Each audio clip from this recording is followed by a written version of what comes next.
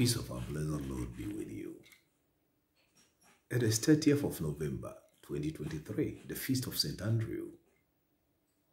And with this feast, we end the month of November. It's been 30 days. How have you seen this month? What memories are you having of this month that ends?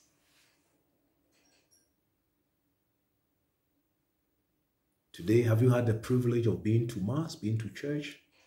Have you had the privilege of listening to God's word? For he speaks of peace to us, his faithful ones, through his word. Psalm 85 verse 8. I pray that you give me your ears, you give me your attention as we walk through the passage presented to us by Holy Mother Church today. Because of the Feast of St. Andrew, we are asked to meditate on Matthew 4:18 to 22. The Lord be with you. A reading from the Holy Gospel according to Matthew. As Jesus was walking by the lake of Galilee, he saw two brothers, Simon, who is called Peter, and Andrew, his brother. They were making a cast into the lake with their net, for they were fishermen. And he said to them, "Come after me, and I'll make you fishers of men." And at once they left their nets and followed him. Going on from there, he saw another pair of brothers, James, son of Zebedee, and his brother John. They were in their boat with their father Zebedee, mending their nets. And he called them, and at once, leaving the boat and their father, they followed him. The Gospel of the Lord. Friends, all three Gospels, the synoptics, I'm talking about Matthew, Mark, and Luke, presents us with this episode of Jesus calling Peter and Andrew, his brother. We are reading Matthew 4:18 to 22. We can read from Mark 1:16 to 20 after the baptism of Jesus. When Jesus was baptized in Mark 1:15, after his baptism, in Mark 1:15, he declared, "Repent and believe the good news, for the kingdom of God is at hand." Then he calls Andrew and Peter from the Sea of Galilee. In Luke, it happened in chapter 5, when the disciples had spent the whole night on the sea and didn't catch anything. Then they saw Jesus, and Jesus told them to cast the net.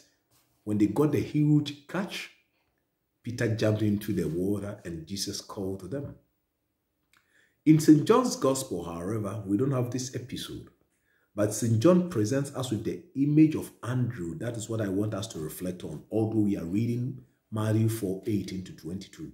Because of the Feast of Andrew, I want us to concentrate on this image of Andrew.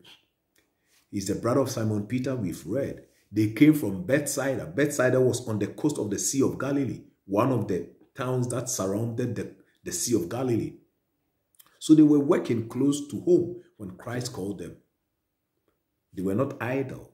They were working with the same net. When you pay attention, their net, they are not their nets. Peter and Andrew were using a single net to work today when Jesus called them.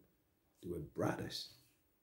In John's Gospel, however, John highlights Andrew, something he doesn't present any of the disciples doing. So of the 12 disciples, Andrew is the one presented as always leading people to Christ. He's presented as the guide. And today I want us to reflect on this image of Andrew in John's Gospel, because it's the Feast of Andrew. We are ending the month of November. Only 3 examples, the 3 instances John gave us. In John 1:40 to 44, after the baptism of Jesus, John saw Jesus approaching and he said, "Behold the Lamb of God." 2 of John's disciples heard us and went to follow Jesus. Jesus turned and he asked them, "What do you want?" They said, "Rabbi, where do you live?" He showed them, and that day they stayed with him. One of them, those 2 disciples of John the Baptist who went to follow Jesus, was Andrew. Then Andrew went to tell his brother Simon Peter, and Andrew led Peter to Jesus. When Jesus saw Peter, he told him, "You'll be called Cephas," which means rock. So in John 1:40 to 44, it is Andrew who brings Peter, his brother, to Jesus. The second instance is in John 6:8. Jesus again has crossed the sea or the lake of Galilee.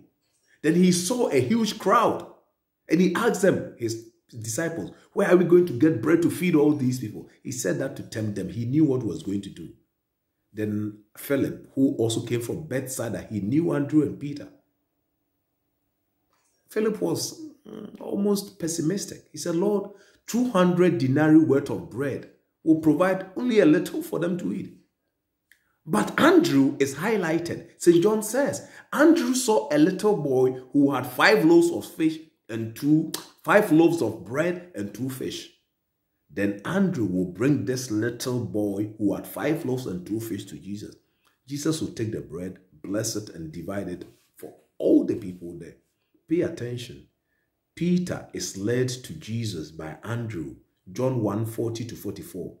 The second instance, John 6:8, a little boy is led to Christ by Andrew.